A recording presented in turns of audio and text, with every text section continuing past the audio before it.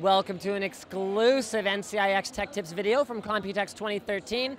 I hope you guys know this. If you don't, then NCIX is one of our sponsors, powering the trip to have me here, bringing you all this cool content, so make sure that you don't miss any of it. But this right here, Intel HD graphics. Now Haswell just launched, and of course, Haswell wasn't necessarily about dramatically improving the performance of the CPU side, but what Intel has done is they have really changed the power consumption characteristics as well as the graphics characteristics of this new architecture. So these kinds of thin and light notebooks, okay, we're used to seeing those, but now they're going to have longer battery life, which is cool. They're also going to have upgraded HD graphics. So the demo we're looking at right here is on a 4K display.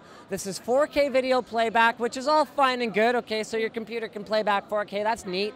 Your notebook can play back 4K, that's really neat. Your super thin notebook can play back 4K, super neat. Okay, how about this?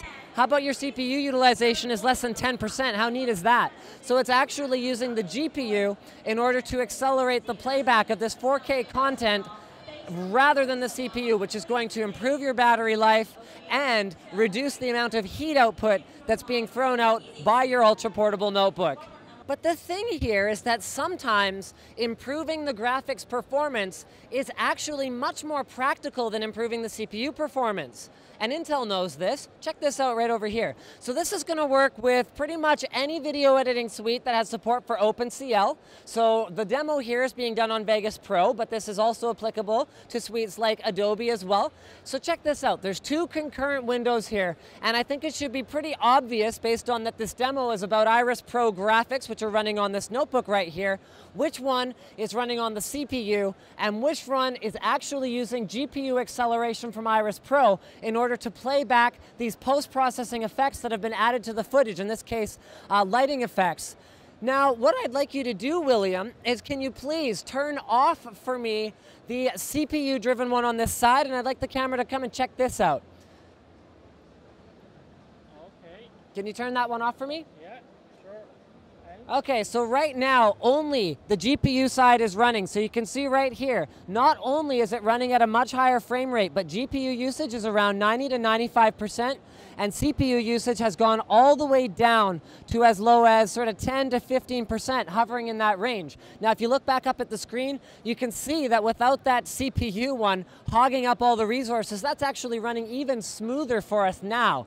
Okay, so go ahead and turn this one off and turn this one back on, because I'm going to prove to you guys that it's not a trick, and the fact that we had that one running was not affecting the CPU side in any way. It is extremely choppy. So when you're trying to do a real-time preview of something that you're working on, not only are you not going to get as satisfactory an experience, but come on down here. You're going to get higher power consumption, more heat output, because you're going to be using your CPU in a much more intensive fashion than you would be if you're using GPU to accelerate the process.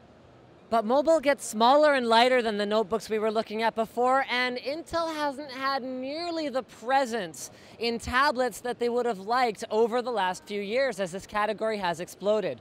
So what has happened to the technology? Because Intel used to be the kingpin, the leader in the netbook days. Atom turned the market upside down. I mean, the millions upon millions of netbooks that people bought and then ultimately didn't end up using, because even though the platform was extremely power efficient, it wasn't powerful enough to really use as an everyday computing device.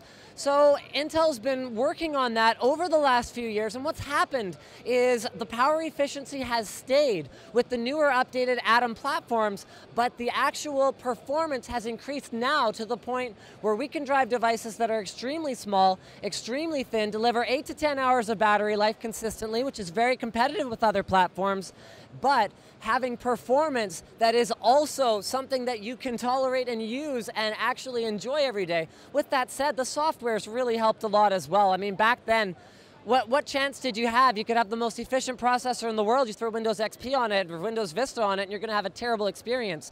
Now, Intel platforms can power not only Windows devices, but also Android devices. And I want to do a particular sort of closer look at this guy right here. So this is the ASUS Padphone. It's a Lexington platform, and it is not only an Android tablet, so you can go ahead, I'll prove it actually works. Yeah, it's Intel powering Android, but also check this out. It's a phone. So for 250 bucks, you can get a SKU like this that functions as a tablet, as a phone, and you know, I mean, this is really funny because I make fun of Diesel all the time for his Note 2, but would you buy one of these? Like, would you use one of these? I'm getting the yes here. So these kinds of devices are only going to be growing. There's only going to be more of them, and now all of a sudden we've got Intel Inside as an option compared to all of the other things that have been out there for the last few years.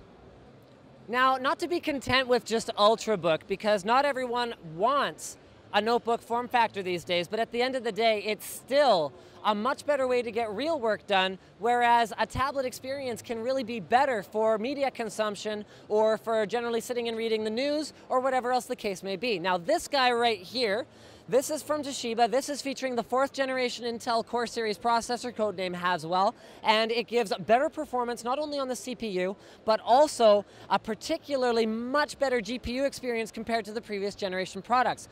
Lower power consumption as well. So some of what you're about to see is 2-in-1 devices. So this is the concept of Ultrabook and tablet that are some of which leveraging this new technology, but some of them are only a hint of things to come. So I want to talk about what makes all of these different from each other and how they allow you to use it as a notebook or as a tablet. So I'm going to get Scott, my wonderful model here, to show me how this one works. So we've got a button detachment here. So you get a full-blown Windows 8 tablet, and then you can reattach it to the base. Now all of a sudden you've got an Ultrabook. Bam. What's next? This guy right here, this is the TaiChi from ASUS. It's got a dual screen concept, so you can either pick it up as a tablet, use it like that. You can use the dual screen functionality to play a video on the back for your kid while you sit and do some work on the front and you type away at that. And maybe that's the concept that's right for you. What's this guy right here? Okay, so maybe you don't, this is from Panasonic, so maybe you don't want a dual screen on the back. Maybe you prefer that the screen folds completely around in a 360 degree hinge. I guess it goes all the way around. Can you show us that hinge design from the side? Show us how that, that folds like that. Now we've seen this before with a Lenovo product, the Yoga in the past, but I mean, there's only room for these designs to keep being refined. But that's not it. What about sliders? This is a design from Sony that allows you to take what is otherwise a tablet. There you go, tablet. Okay, show me it's not a tablet anymore. Whoa, magic, bam. So there's the hinge design on that guy. It looks pretty, looks actually pretty rugged in there. All right, we're gonna keep going. So this is another button detached one. This is an HP Envy with Beats Audio. And we've got 2 more that we wanna show you guys. Sorry, sorry about that, guys. All right, another slider, bit of a different design. This one gives us a little bit of a larger keyboard to work with. This is the one that I would probably lean towards because I tend to prefer a larger keyboard for that typing experience. But that is not all. Holy crap, the imagination knows no bounds. This is a Dell XPS model. This is the XPS 12 that can either be a notebook like that. What I like about this one is you can tuck the screen away in the inside just like you can with a normal Ultrabook. But you want to go tablet mode, you flip it around, go like that, and it's a tablet. It's just the beginning, folks. This has been an exclusive tour of the Intel booth on NCIX Tech Tips. Don't forget to subscribe for more videos like this from ncix.com.